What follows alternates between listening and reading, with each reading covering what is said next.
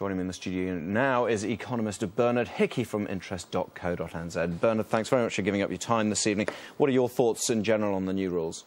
Well, the government had to address the issue of foreign ownership of New Zealand land.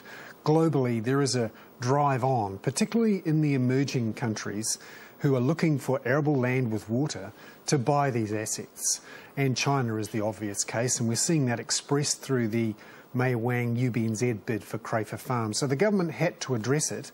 They've come up with a solution of sorts. It's a bit of a fudge, which says... Is this because they've had to address it for political reasons or economic reasons? I think for both, actually. We do have to consider that China is expanding fast. It's looking to get its hands on the production of raw commodities. Now, it's doing it in Australia, Brazil, Africa, and New Zealand too as a target. So we have to think about it at least. Whether we choose to open our borders and say, here, you can buy it if you want, and the government's decided we'll retain some flexibility to say no if we want. The economic impact, it's feared, is it will drive the price of farmland down. Is that a bad thing? Is that a good thing? No, I actually think it's a good thing. And it was interesting to hear Bill English say at the press conference today that even some people in the farming community realise that by putting the shutters up to foreign buying, you're actually going to allow those land prices to settle. In many cases, they have to drop. There is a lot of debt in the system there and it needs to be worked off. And having those land prices drop will mean that a lot of young farmers who currently are locked out will be able to get in. Also, when you look at what's happened with the global economy, free movement of capital, sometimes a bit too free movement of capital has been a problem, and maybe this is the inevitable result. Do you think this might put off foreign investment? I think it'll make people think twice. They may have to push a bit harder, and the current criteria, the new criteria, will say you need to have New Zealand directors, you need to demonstrate you're going to be here for the long term, you're going to employ people, and that can only be a good thing. You certainly don't want... So this will probably put off the sort of investors we don't want here. So the government's done well in this respect. Yes, in discouraging the fast buck speculators who are coming in looking to take advantage of a bounce in land prices and then flip off again, or simply to extract resources and not develop them here. Putting a Kiwi director onto a board doesn't strike me as a particularly stringent measure. I may be wrong here, but how easy do you think it will be for people to get round the red tape? Well, interestingly, UBNZ and Mei Wang had already done that. They'd put a New Zealand director onto their board.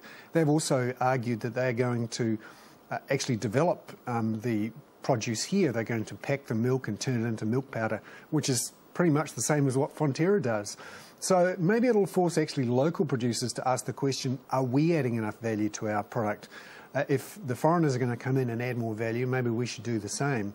So I think it's going to force New Zealand to ask itself quite a few questions about how it develops resources, how highly valued land is, and what happens next.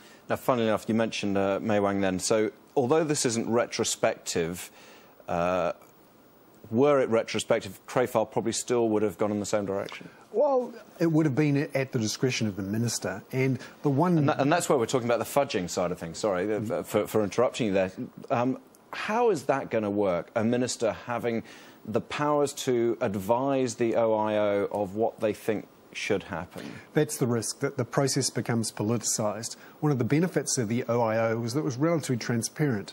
People who were buying knew what the rules were, and it wasn't in the hands of politicians. This brings it back into the hands of politicians, which voters may like, but there is a risk there that when you see that interests can get involved, and the government has to be very careful that any decisions are really made in the national interest and not in some sort of party political interest. Do you think the government could have done more today? They could have changed the Overseas Investment Act. They've decided not to leave it fudged in the hands of ministers. They could have actually written it into the Act so it was much clearer. But they've chosen not to do that. They obviously don't want to send too much of a signal offshore that the shutters are going up. But there is a risk here that by choosing not to make it explicit, they have fudged it, and that there is a risk of people coming in and hoping to twist the minister's arm or say the right thing and get over the line. Great. Thanks very much, Bernard Hickey from interest.co.nz. Appreciate your time.